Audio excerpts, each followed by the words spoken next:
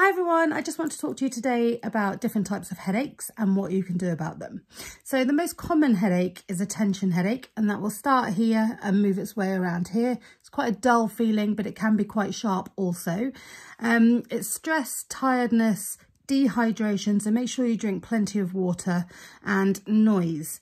One of the most painful headaches is a migraine, and that will come across and be halfway around your head.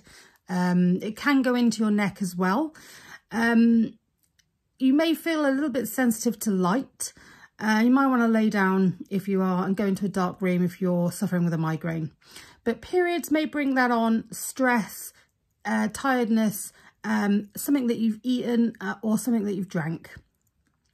An allergy, also known as a sinus headache, that will be sort of round, sort of here and around your sinuses.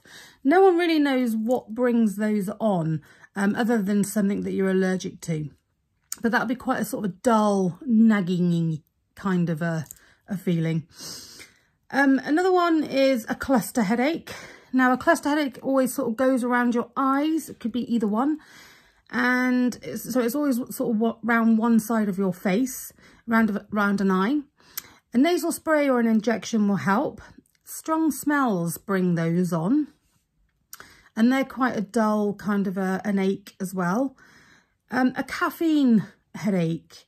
Now, they are like a sort of around here, like a butterfly kind of all around the side of the face. They're like a dull ache as well, but can be quite painful.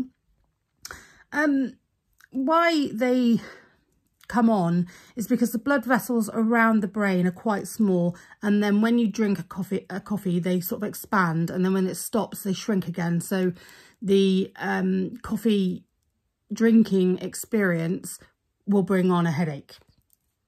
Only for some people, not for everyone.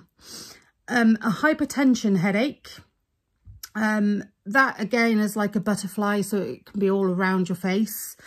And that is when your blood pressure is extremely high, and that'd be like a pulsating type of a headache, and it'll get worse with activity. So if you start moving, you'll feel it more, and you might get a little bit dizzy. If you do feel that you're suffering with a hypertension headache, I would suggest that you call the doctor and get advice on that. The last one I'm going to talk about is a rebound headache. Now, the reason why I'm bringing this one up is quite a dull feeling, and it'll be from long-term effects of medication.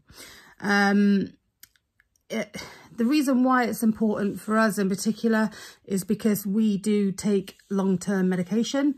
You will feel it here, but also the back of your neck, and it's very nagging type of a feeling. If you do think that you are suffering with that and you want to do something about it, it would be something that you would have to talk to your doctor about. Now, rest, hot and cold compress, and ibuprofen will help. Thank you very much. Bye.